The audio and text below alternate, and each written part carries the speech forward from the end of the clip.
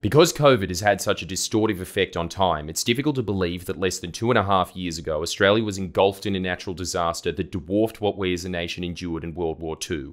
It would be known both ominously and accurately as the Black Summer bushfires. 3 billion animals dead, hundreds of people dead, $100 billion in damage, many of our most biodiverse ecosystems permanently wrecked, a thick, foreboding fog choking our cities as the public continued on with Silence of the Lambs glances at one another through eyes watering from the smoke. The fleeting glance was all the communication that was needed to be said. Black Summer could not be explained away with the usual land of fires and floods jingoisms. Black Summer redefined what catastrophic was. Every natural disaster preceding it felt like little more than an unfavourable weather report by comparison, and it was in that thick of that apocalypse that our leader in name only, the dishonourable Scott John Morrison, decided to abandon the country he swore an oath to protect for a holiday in a 5-star resort on the other side of the planet.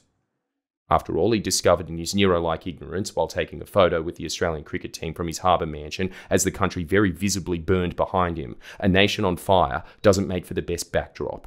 Covering politics for a living, it has frequently crossed my mind how someone who had reached the zenith of government, a man whose only concern and training is PR, how he could possibly think he could get away with not just abandoning the country he's responsible for in quite literally its darkest hour, but doing so after spending the better part of a decade crippling our emergency services through relentless and callous cuts, ignoring dozens of former emergency services chiefs, begging, not just Scott, numerous senior members of his government to at least have a plan for such predictable catastrophic seasons, to which they responded with more cuts.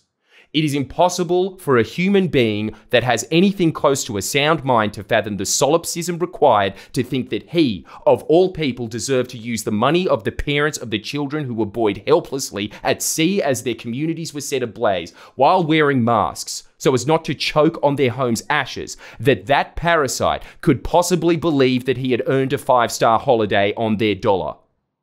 I can only think he rationalised it as some sort of dividend for the money saved from not buying the fleet of planes that Bill Shorten would have had he become Prime Minister. But then how would he justify the outdated submarines his government bought that were never built, that cost 100 times more?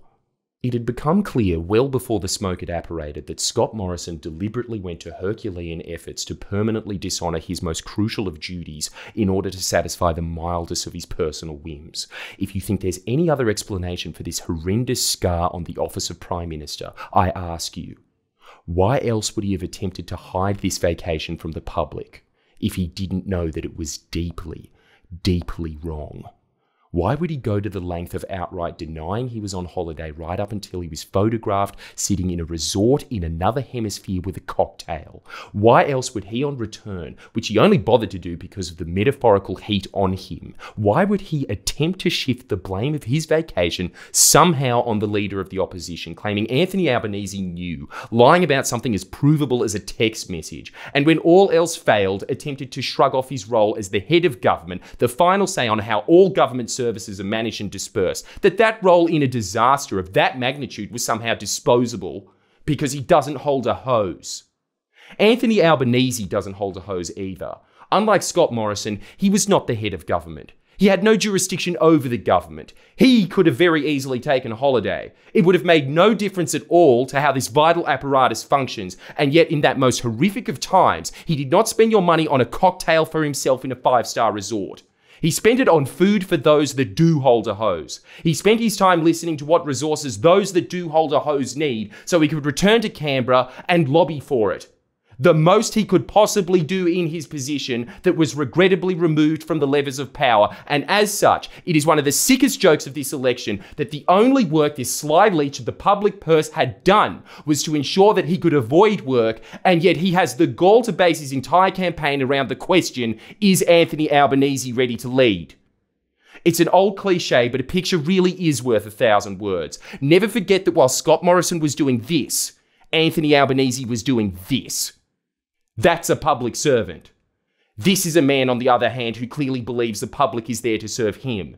No matter how the commentariat attempted to massage this photo's impact, no matter how the public relations officer-in-chief himself attempted to reframe his appalling character caught on camera, there wasn't a frame in the world pleasing enough to hide the ugliness of that picture. No words could rewrite the hundreds of thousands of years of human coding that was shrieking inside us all that that man, ironic given the circumstances, is nothing but smoke and mirrors. Can anyone, even the most blue-blooded voter of the most blue ribbon seat, honestly say that Scott John Morrison would sink with his ship if he were the captain of the Titanic? Can you imagine him removing his imperial garb and running at the Turks who had breached the walls of Constantinople to give its citizens a second longer to find refuge? The president of Afghanistan received global reprehension for leaving his country during an invasion. His life was at least in danger. Scott Morrison abandoned you for a view. Fortunately for Mr. Morrison, the world was engulfed in a pandemic just a few months later. He would have been one of the few winners of it, which is surprising given his actual performance, which the media sanitised, just about the only thing that was sanitised during the pandemic. But that's another story covered in this 40-minute video. I'll spare you the bulk of it, but just know, $40 billion in JobKeeper handed to big business who didn't need it. $1 trillion of debt and nothing to show for it because all that money was siphoned out of the country and into multinational companies' bank accounts, creating the exact conditions that caused the GFC because having avoided it in 2008, the Liberals wanted us to feel included, of course. Yet the press were able to weave a manipulation of a crisis that contemptible, that black and white into a story of redemption for Scott Morrison, precisely because it wasn't visibly grey. When it's facts and figures, the press will hide those facts and figures, and thus it shouldn't be enlightening to discover that the public actually thinks Scott Morrison handled COVID well.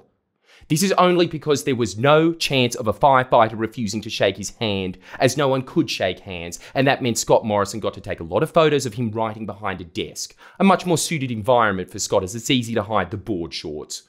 Well, if the press is so interested in narrative over fact, if they want to pretend Scott Morrison had some sort of character arc, that's a great photo to springboard from. That's the stage where he'd learn from adversity, not to actually govern, God no. As one of the most prominent health experts in the country so simply put it, they diligently did not do anything useful. What Scott learned was to half hide his pathological pursuit of laziness by referring to his vacations as working holidays. Perfect encapsulations of how Scott Morrison handled these most grave of challenges. But the third and final photo, I personally believe, isn't given its dues. This, taken in the third and final disaster, the floods, which Scott Morrison wouldn't even call a disaster until almost 2 weeks after the event, let alone send in the only government corps he had increased the funding of, while all the other frontline services have been so hollowed out by their cuts that the rescue operations in an area larger than what was hit by Hurricane Katrina was almost solely coordinated by local government and locals using their dinghies. I remember speaking to a doctor who had worked in disaster zones in third world nations telling me that their governments had far superior responses to Scott Morrison's. And doesn't that photo say it all? If there's a better summary of a Prime Minister and his impact, I haven't seen it. Protected from the protesters by envoys of police, no citizens allowed near him, just his friends in the press that he schmoozes in events with your money. Doesn't want that filmed though. What he does want in the press is the third and final stage of Scott Morrison's redemption arc. Cleaning up his image of an uncaring, self-serving tit that is concerned with his leisure first, his perception second, and that's it. This is the product of character moulded by leading a country through 3 of the worst years in living memory, the absolute limits of growth he's capable of. A better photo op. Taken far away from areas like this, a carefully staged once-over of a stage to assure the natural voting base of his wretched party that their memories of his performance in the bushfires, now as hazy as the air at the time, maybe it wasn't so soulless after all. Maybe where there's smoke there isn't fire. After all, Scott Morrison has finally learned to hold a mop. Now permit me to reverse the rhetorical catchphrase of the Murdoch press by asking, if a Labour Prime Minister was responsible for even one of these vile acts, let alone the tawdry pantomime of image control that follows, just one, do you think Australia would have even a possibility of a hung parliament? It is our regrettable misfortune as a nation that we can answer that question with clarity, as look at who owns the press. News Corp is owned by Rupert Murdoch. If you need to know who he supports, he makes it fairly obvious every day on the headlines that he controls that are splayed across the nation. Virtually all of them. The very few headlines that are run by another company are run by Nine Fairfax. The chairman of Nine Fairfax is Peter Costello, which, gee, I wonder who a former Liberal treasurer of 11 years who allows Liberal Party fundraisers at his Nine headquarters votes for. And if you think the ABC is somehow biased towards the Labor Party, it's purely because you don't watch it. The chairwoman is a long-time Liberal Party fundraiser. The board is littered with proud Liberal Party members, and hosting roles are infested with News Corp alumni. If you truly think the ABC is biased towards Labor, answer this simple question. The ABC is government funded. The government is the Liberal Party. You think they're handing out $1 billion of your tax money to fund a pro-Labor media outlet, do you? Just to cancel out the billions in pork barrelling they chuck at marginal seats, perhaps. The only other outlet that hosted a debate, Channel 7, Scott Morrison, was leaked debate questions beforehand. This is who controls information in this country. That's it. There's an old saying that the media doesn't tell us what to think, but what to think about. In this election, with that level of rank, obvious, unapologetic ownership with a clear-as-day agenda like that dictating what the public does and doesn't see, do you think a third of the population came to the conclusion that they'll be voting for an independent or minor party by themselves, independently of course? Or do you think that the tail might wag the dog? My job is to focus on media bias. I've done it for nearly 10 years, nearly every day, and yet I'm frequently tricked by the narratives they weave, as they are weaved by people much smarter than you or I with unlimited resources at their disposal. The reason people are thinking of voting independent this election is because not even a salesman as good as Scott Morrison can sell a product that rank. As such, the elite have decided to make the public look through the ABC arch window this election. The frame is that they're both terrible. Scott Morrison only sending flood relief to coalition seats is some sort of perverse blackmail with their own money. Somehow, that man is as bad as this man because of choose whatever vague, contradictory slur the press have concocted that day. He's too small target, he's too risky, he's too inexperienced, he's been in politics too long. You better vote for Clive Palmer. Let's suck up as many disenfranchised voters as possible, so if the Liberals can't get in, the government will be as weak as possible, so that in the next election cycle, we can get back to the party of adults within one term instead of two. In no functioning democracy should Scott Morrison, a man with that abhorrent a record, be faring anywhere near as well as he is in the polls. The Liberals should have had to have disbanded and rebranded as they did in World War II, because the damage they have done is worse than what they did in World War II. And in World War II, they sold iron to the Japanese so they could manufacture weapons and fire those weapons at us.